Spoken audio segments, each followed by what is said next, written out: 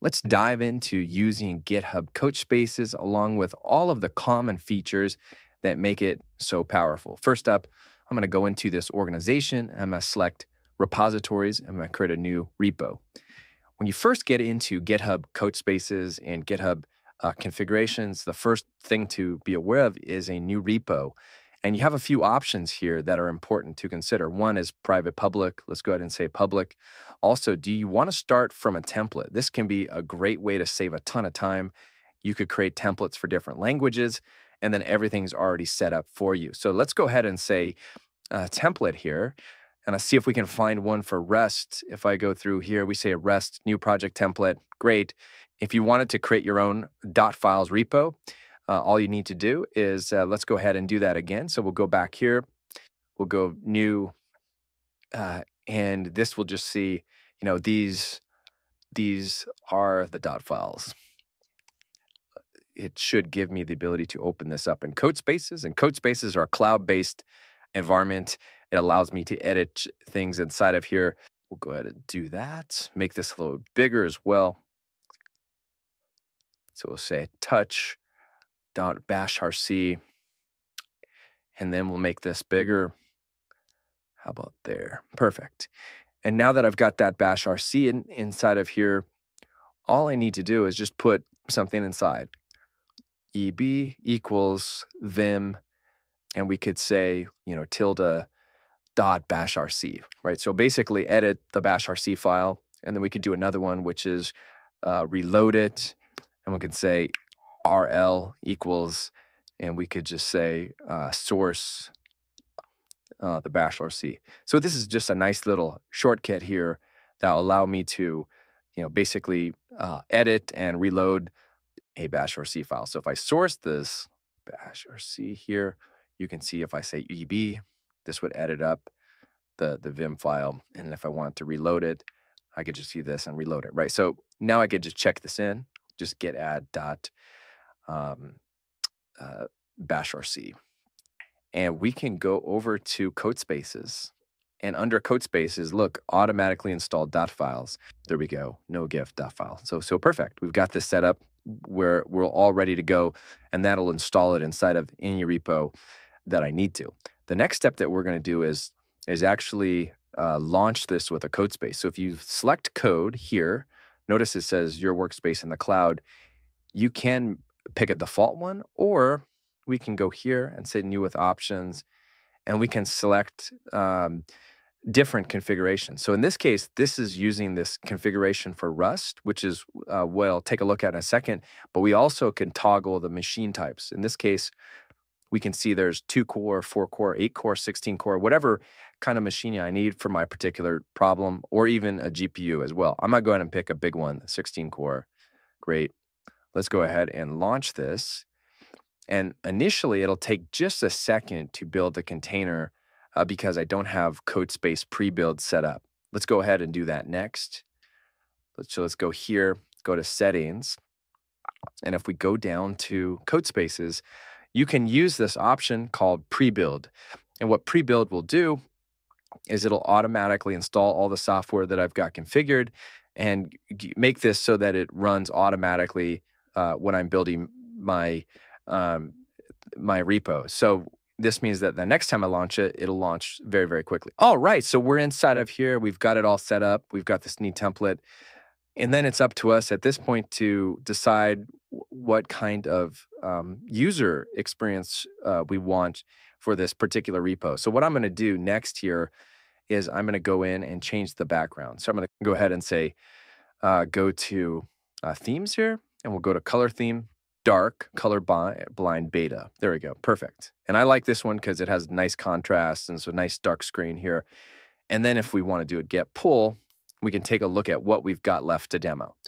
All right. So what I've already done is I've shown that you can create a repo with a template. Now let me do one thing though real quick, which is show you that if I wanted in the future to make this a template, I could go to settings and I would select this option like this. And what this would do would mean that other people in my organization, or even if it's public, other people on GitHub could use this template to build off of. And this is a really good idea for your own personal use, is to leverage templates so that you save a lot of time when you're creating new repos. So that's just something to be aware of. And if we go back here, we can take a look at the key files. There's a Docker file, and the Docker file is actually pretty straightforward in that we inherit from the dev containers Docker file. And this Docker file here is using Rust. So Rust is already set up for us from Microsoft. There's not much we need to do. We can put a little bit more if we want to inside the command, and we can say, let's say, update it, go ahead and install maybe Clang, LLD, whatever else I need to do. And I can do that every time the machine launches. Again, because we're using CodeSpace, the pre-builds, it can actually do this automatically. The only other thing to configure would be if I wanted to go inside of here and tweak things a little bit, and I can really do things like install certain extensions, et cetera, and put these in. Now, one thing I will change here that will get us to the next lesson is I'm going to get rid of this, because I need to actually tweak things a little bit. So it's going to get rid of that. And in order to persist extensions here, you could just save them inside of here. But what I'm going to do is I'm going to go over to extensions here. I'm going to find that GitHub Copilot chat is something that I actually want to install. So let's go ahead and select that. Now that we've switched gears here, what we can do is start to play around with something called GitHub Copilot chat or Copilot X.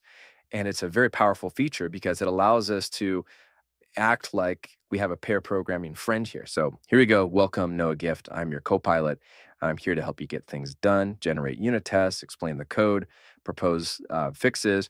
Well, say I want to create a new Rust project. All right, let's see what it says. Thinking. Okay, all we have to do is say cargo new project. Okay, great. Let's go ahead and do that. Let's just say cargo new, and we'll say, instead of my project, we'll just call this Hello World. You're great. And then it says, how do I run my project? Oh, you just say cargo run. So let's go ahead and take a look at the code here. And we see that inside of Hello World, we have the main, and we see that that's the actual code. Again, if I toggle back here, it's going to tell me that I would need to cd into Hello World, and there's type in cargo run, and we've got this cooking. Now, let's ask it to change things a little bit. Now, notice it says here that it will compile when if your project has a main, it will be compiled as binary and run. If your project has a lived.rest, it'll be compiled as a library and not run. So let's do that, right? So let's go ahead and create, if we type in tree here, we see that, in fact, there is only the main inside of this location. What we can do is we can just say, create an add function. And guess what? It goes through and it creates it. Notice how this says public, so it's going to be exposed publicly.